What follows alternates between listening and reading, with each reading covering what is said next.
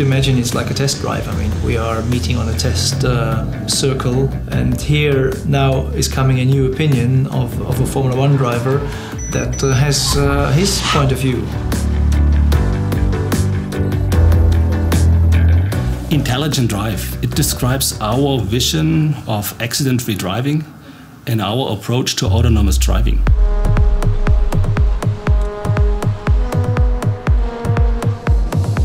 Take the Distronic. We are in a normal rush hour situation. Switch on the system, takes over, accelerates, brakes whenever is needed. And that's your choice. You want it or you don't want it.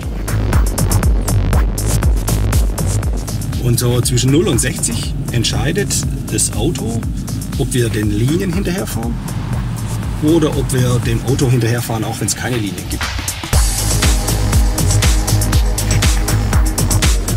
It's very interesting to discuss the systems with such an experienced driver, and he's able to manage his attitude versus an attitude of a regular normal driver, to evaluate that. So that's a very, very distinguished way to give us some feedback.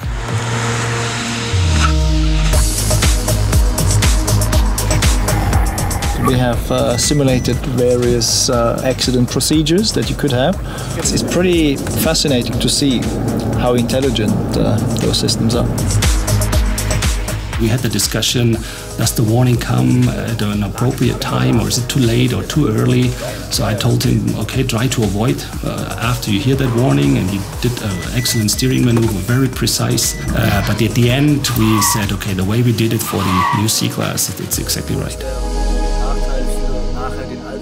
First, safety. Safety for yourself, safety for people around. Not only inside the car, it's a very complex system in terms of what actually a car can do in nowadays. And it's surprising on how many sensors, cameras and possibilities these cars have. And they're all there to help us, including me.